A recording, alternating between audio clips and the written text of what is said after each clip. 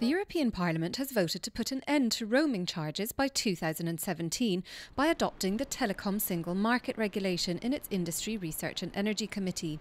Pilar del Castillo, European Parliament negotiator on the telecoms package, emphasised how important the new regulation is. And at the time we are living now, trying to develop a digital single market, a full single market in general, that it was no sense that we still have these barriers to communicate with each other inside the European Union. So we must be really,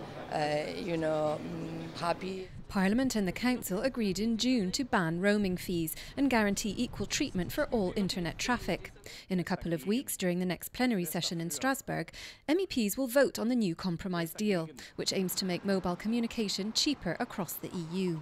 It will have a major impact for digital consumers who travel within Europe. We are at the real end, so we have a very happy news on that for all consumers in Europe, which we are not to have any more roaming charges for data or for voice or for SMS.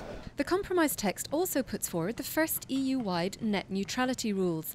They aim to ensure open access to internet content without discrimination.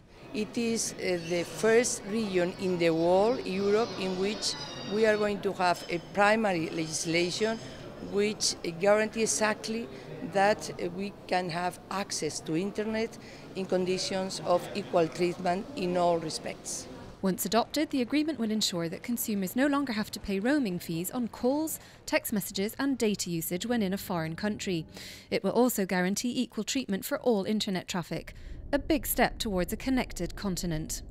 Find out more about the activities of the largest political force in Parliament by checking eppgroup.eu.